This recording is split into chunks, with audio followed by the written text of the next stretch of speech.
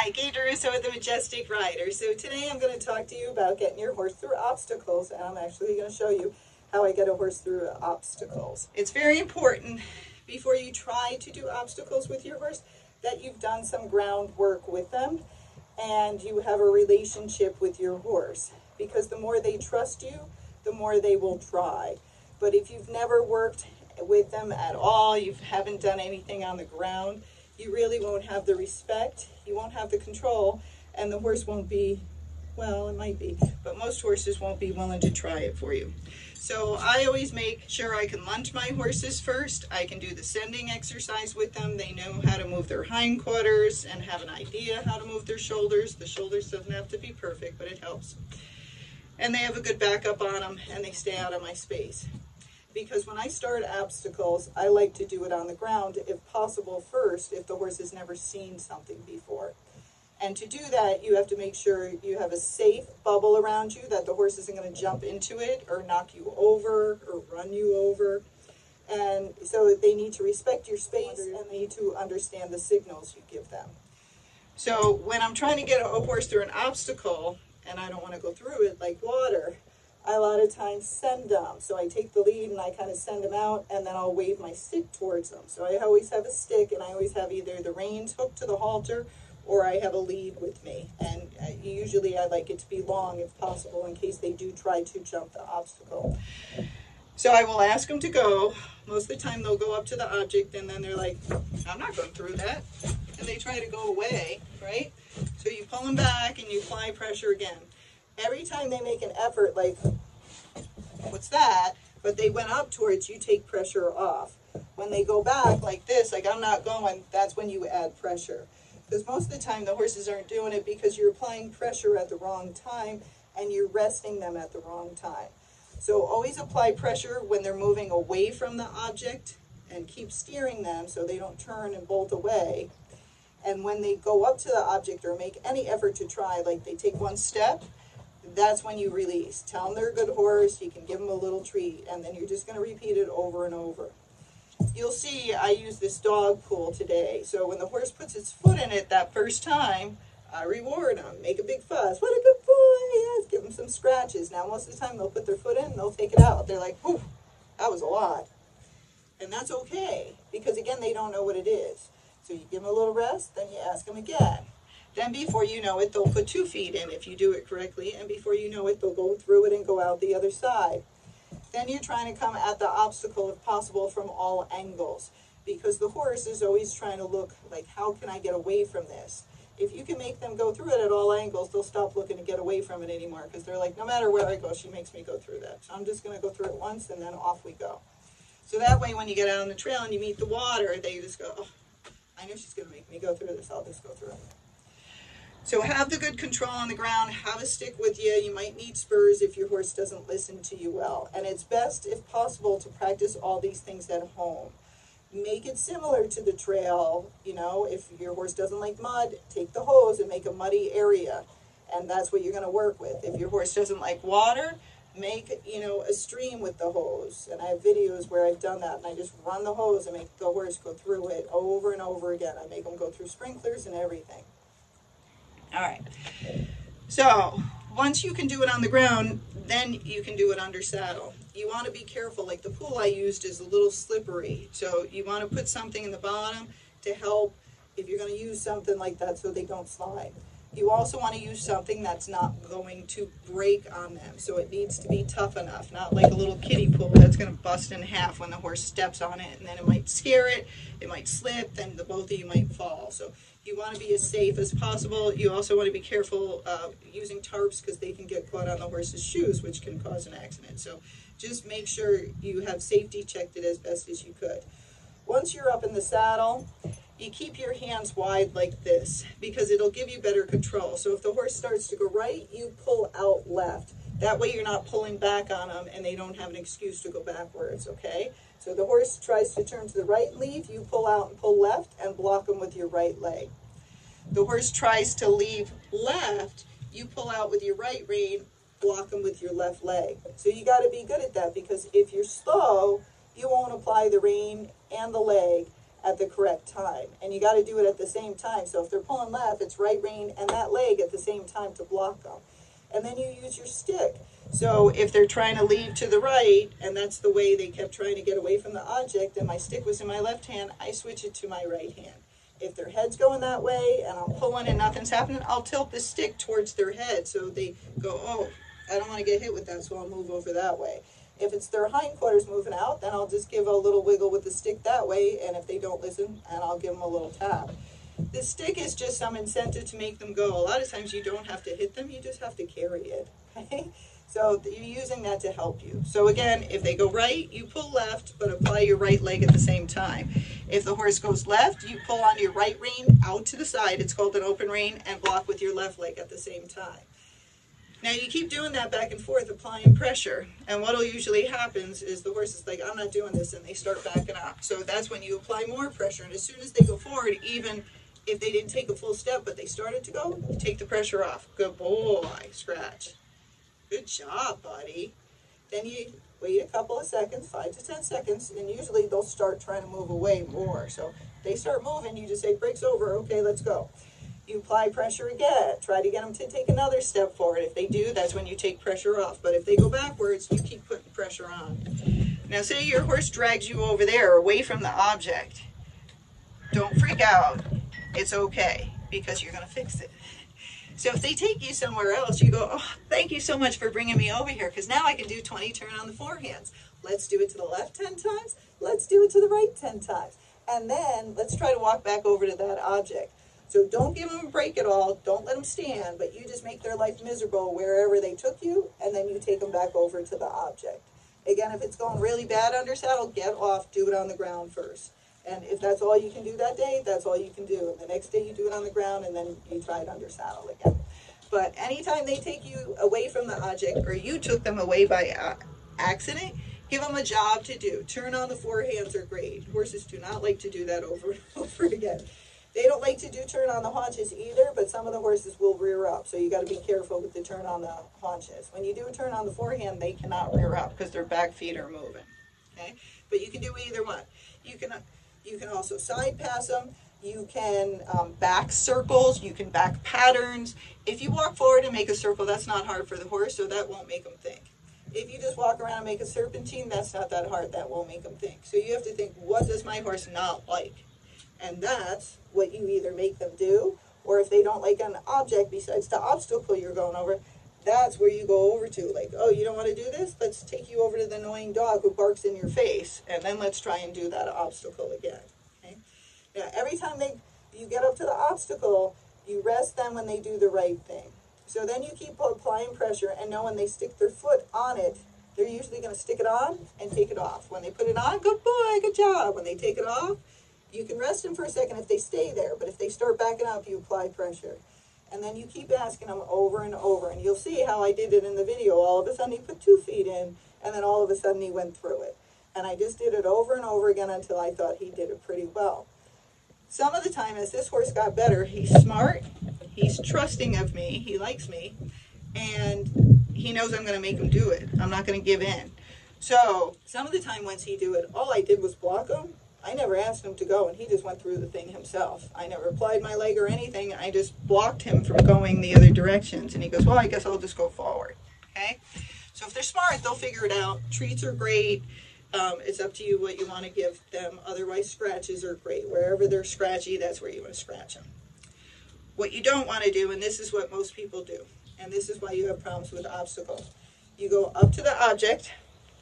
The horse doesn't want to do it, or he goes on the object or the bridge or whatever it is, like, half, and then turns and goes off the thing, and then you go somewhere and you rest him. Or you say, I'll make a circle and I'll come back to that object. So you make a circle and you take the horse away from the object, and then you try to come up again. Don't do that. It doesn't work very well, at least not for the horses that are having major problems with it, because you take them away from the object, that gives them a rest, and then you take them back where they don't want to be. You want to associate the object with the rest and going away with not resting. Okay, I'm going to say it again. So the object, when they try to do the right thing, that's where you rest them. When they go away, or you take them off somewhere, that's where they're working. Don't rest over there. But that's what I see people do over and over again. The other thing is people are scared, so they're not doing it well enough. They're like, oh, he's going to jump it, I'm going to, and so you can't help the horse. So you need someone else to help the horse to get through it first. Your trainer, your friend, let them do it first, then you get on and do it. Okay? Because then you'll see the horse do it, and you go, oh, he's really not that bad. He can do it. So you need to have good balance. You need to have confidence to help them get through it. Otherwise, you need someone else to do it for you. Okay? But remember, if the horse trusts you, he will try. If you're kind to the horse when he does the right things, he will try. If you give him a little treat when he does the right things, he will try. Or she will try. If you scratch her when she does the right thing, she will try.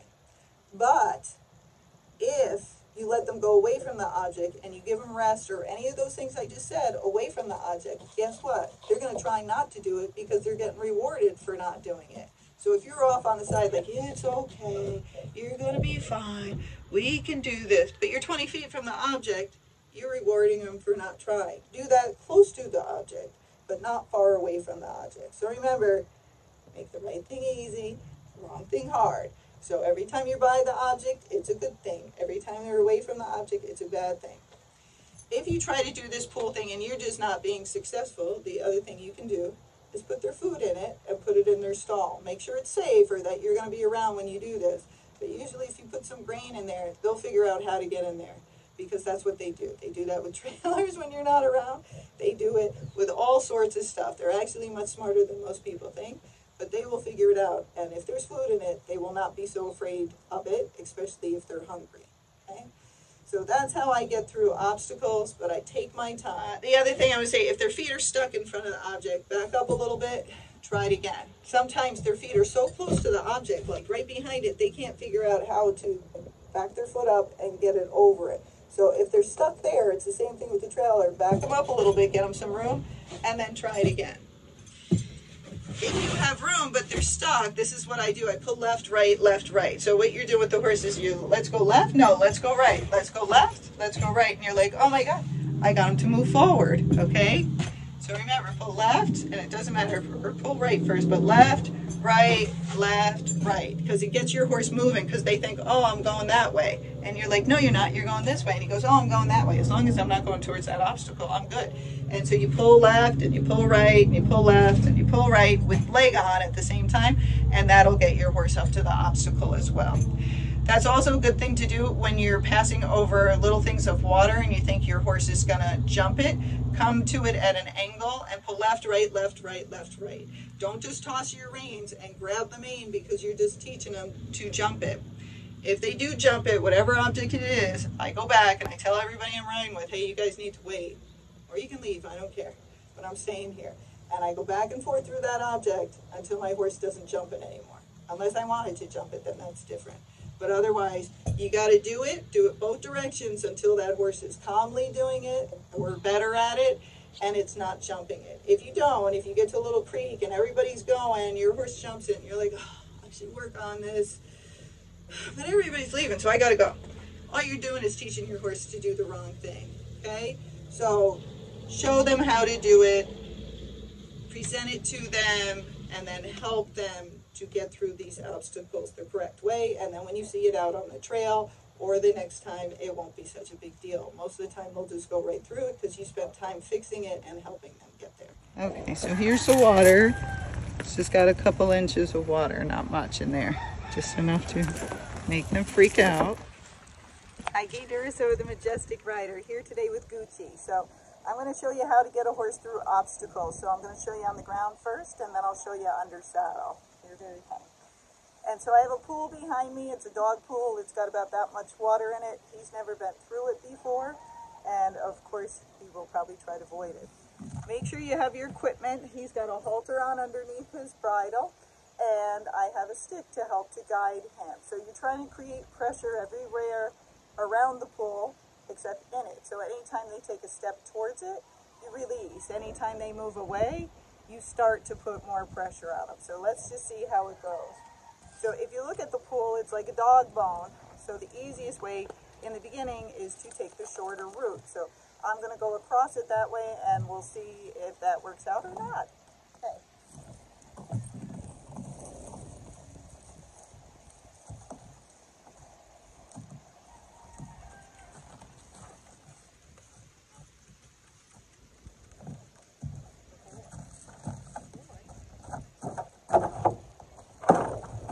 So, he went over it, not through it.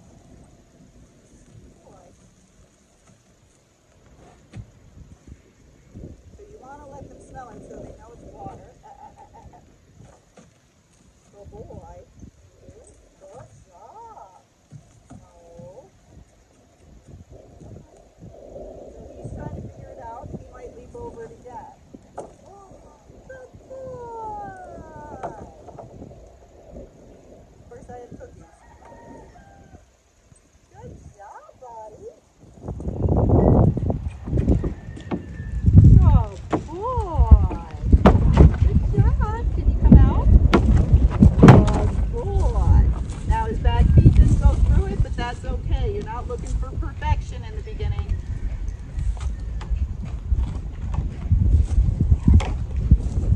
No.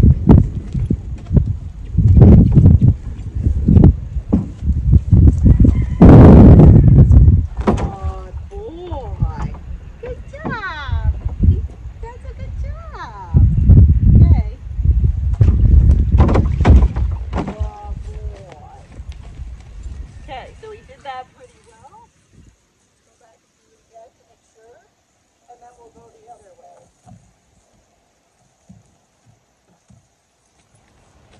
Good boy, come on. You're doing a good boy. Yeah. Okay. Mama's got cookies. Come on, baby. Good boy. Cool. So now let's try doing it the longer way. We'll come at you first.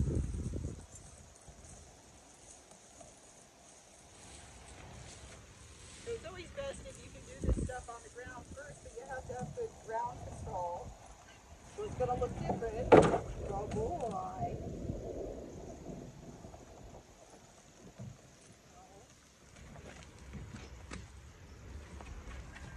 No. No.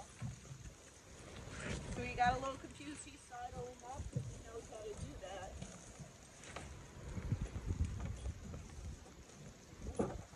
No. Okay.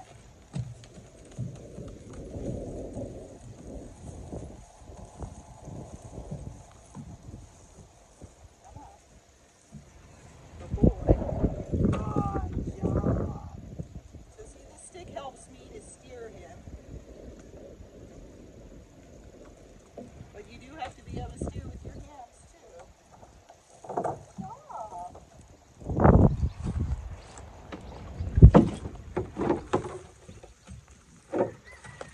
Now halfway in and halfway out. So if he keeps sidling up, I might have to go to his other side to help him.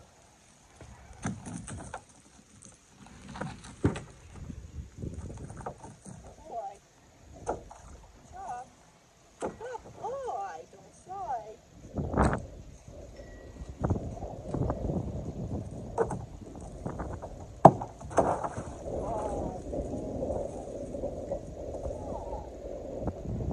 So now I'm going to go on his right-hand side, so hopefully he won't sidle up.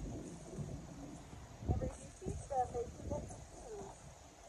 So the more we teach them stuff, they're doing things wrong.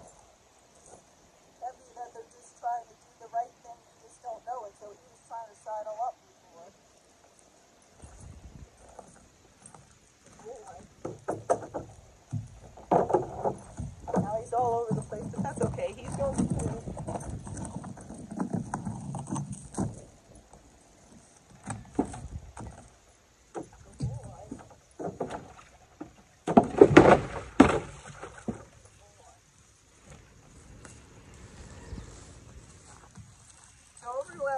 Overall, he did very well, except for possibly breaking my tool. Okay, so now I'm going to get on him and do it. But it's always nice if you can show them on the ground first, or have someone on the ground to to show them what you want them to do. Otherwise, they really have no idea. It's kind of like when I'm instructing people and I tell them to make a circle and they make a circle and I go, no, that's not it. Make a bigger circle. No, that's not it. Do it over there. Yes. But if I actually went over and walked it out, they would know better. So I better do that, shouldn't I?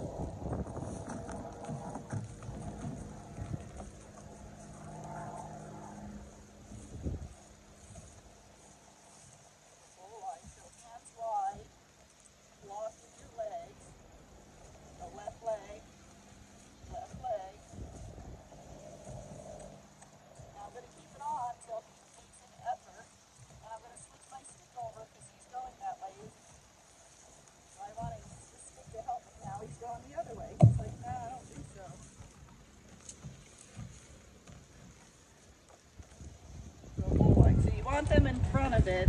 That's the only place I'm going to let them stop and rest.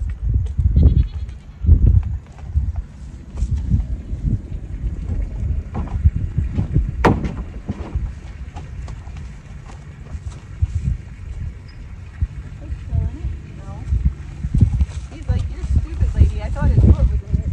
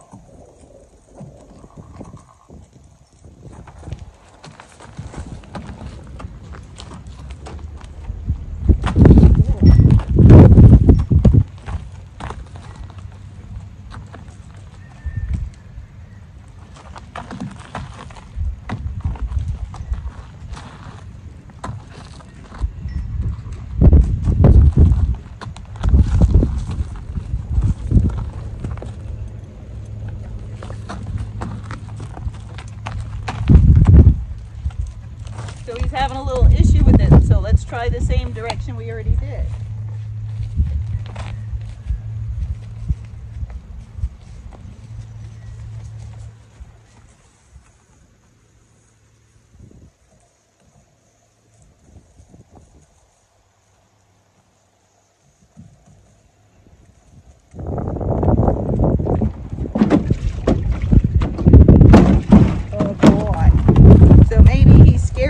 A little bit, and that's why he doesn't want to go through it again.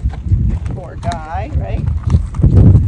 So we're trying to demonstrate it, and it's a weird thing. Okay, try it on the side, buddy.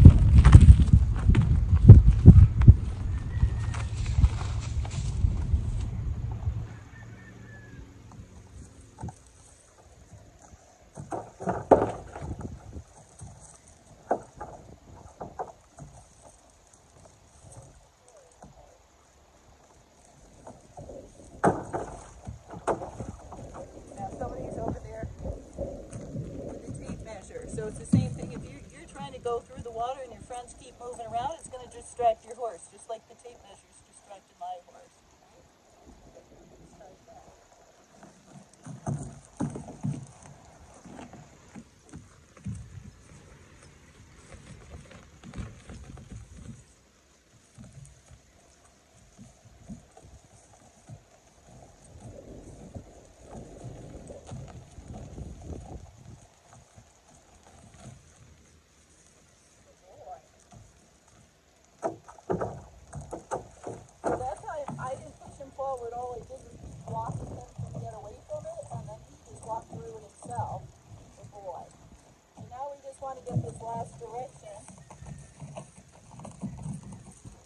But keep, if you can, I don't know how much you can see, keep watching my hands. I don't pull back, I just go side to side over. And if the horse isn't moving at all, then I start pulling right, left, and sometimes that just gets their feet moving. And then I'm using my legs to walk him so it doesn't go away as well as the stick.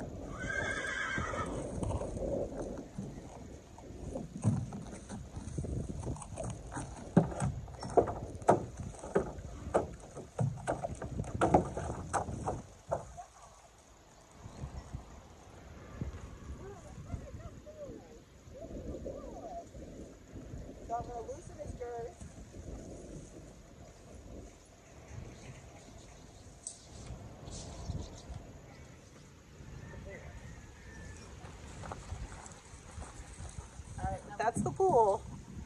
That's pretty hard to make a horse go through that. He's like, not me.